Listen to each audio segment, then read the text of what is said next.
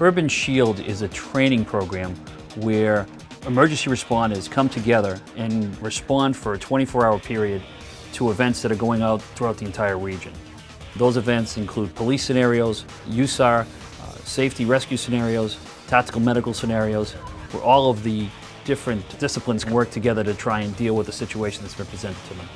Whether it be a terrorist attack or a natural disaster, you have to train things that may be out of the ordinary because you can't wait for them to happen to be ready. Urban Shield is allowing all of our first responders to test the capabilities that they've been developing over the past several years, to know where the strengths are, where the weaknesses are, and work together. And we don't want to be exchanging business cards the day of the disaster. These people actually get to know each other, they get to trust each other, they know each other's capabilities, and so when there is an event like this, they're not looked at as the other team, so to speak. And one of the important things we're focusing on is looking at law enforcement, fire, and EMS as an interdependent triad where they're all critical to the successful outcome of a horrific event. I think this is one of the most valuable programs that we've seen put together throughout the nation. It saves lives. It makes our tactical team better prepared, better trained, better equipped. It brings them up to date on what type of technology is out there that can be utilized in these type of scenarios.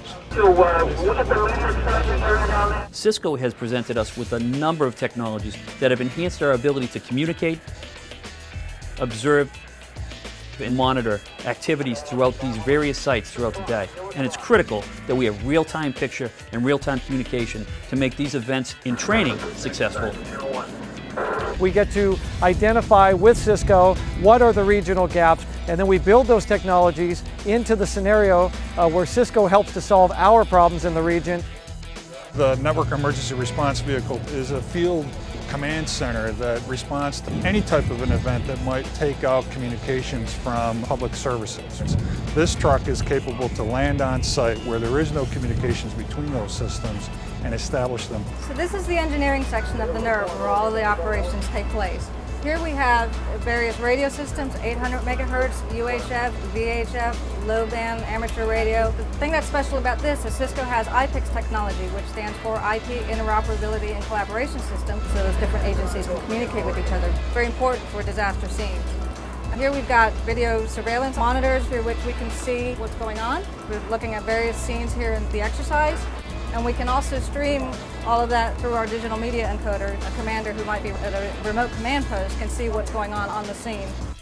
Using the Network Emergency Response Vehicle today is a huge help for the City of Boston to better prepare for disasters that may occur.